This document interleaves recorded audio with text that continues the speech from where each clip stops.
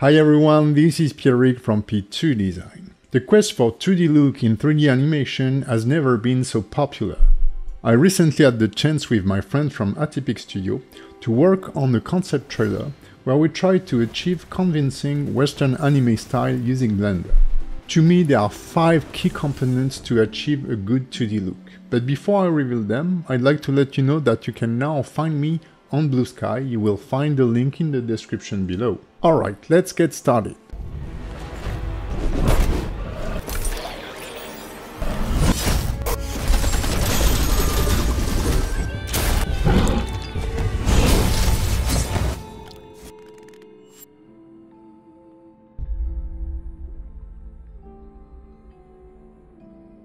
Before anything moves, we've got to achieve a good look. It obviously goes through a good modeling, and we can count on my friend Anthony for that. He sculpted and modeled the 2 characters for this short from the customer's concept. And you may already know his work, as he also did Kibali for my rigging course in Blender, the Art of Effective Rigging 2nd edition. We used a low to mid poly retopology to make them easier to rig and animate and bake the textures from the high poly model. We generally make stylized PBR look like Overwatch involving the classic metallic roughness shading method. But for this specific shot I asked him to paint simple solid colors with a very slight gradient from top to bottom. No shadows or light variations at all. Then we added some line work directly in the texture to mark the main folds of the cloth and skin, and added some scratches to the blade. The shader I created for the 2 characters is super simple. It's just the diffuse color mixed with a shadow pass.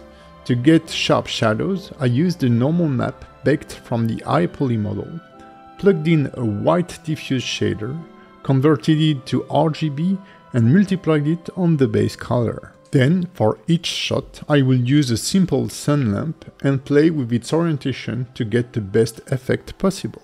Part of the line work was on the texture, but we also used Blender Line Art modifier. To generate it, add a grease pencil object and give it a line art modifier. Then you have to target the object or collection you want the line art to be generated from. If your line art thickness is not consistent, depending on the distance of your character from the camera, it might look 3D. You can use weights to create a thickness fall-off based on the target distance from any other object, and in that case, the camera.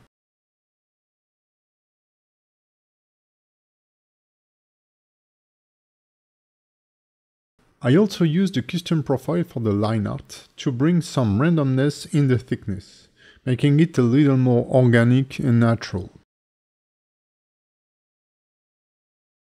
If you're enjoying this content so far, please consider giving it a like, dropping a nice comment and subscribing.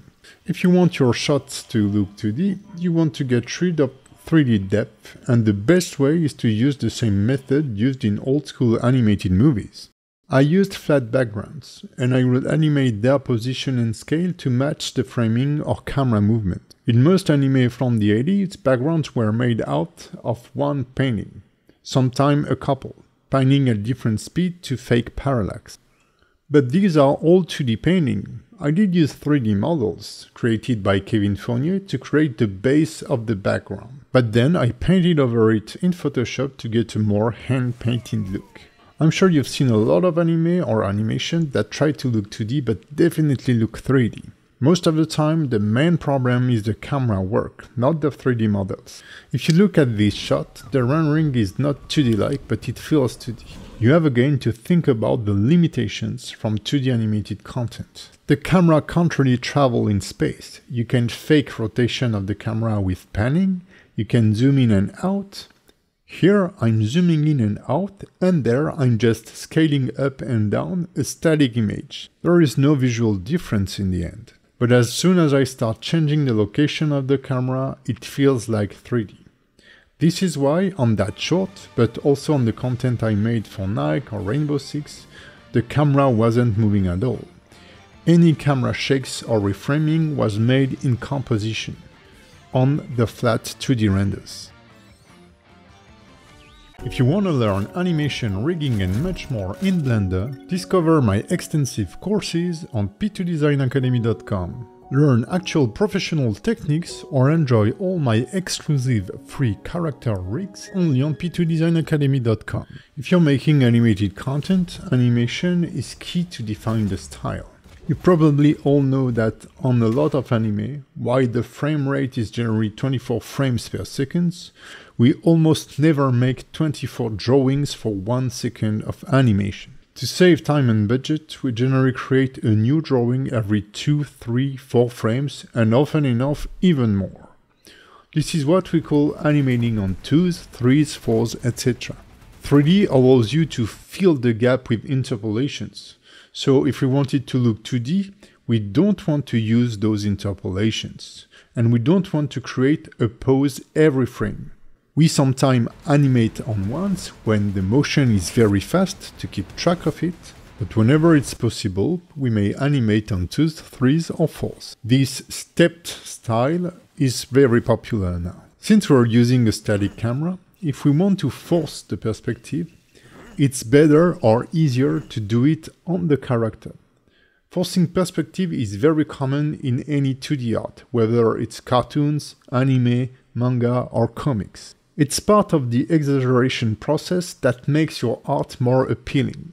So I'm basically sculpting the pose of my character to the camera as if I was drawing it. If the fist is close to the camera, I'll make it bigger. I can also scale down the feet to exaggerate the depth and get a more dynamic pose. By the way, to save time on that production, we'll rig the characters with Rigify and some custom mechanism on top of it. Finally, I love to use smears to connect fast-moving features from one frame to another. Another benefit of animating to a static camera is that we can retime the animation without having to sync the camera and characters, exactly as if it's done in 2D animation. You just draw the characters, and this tells the audience the position of the camera, the focal length, etc.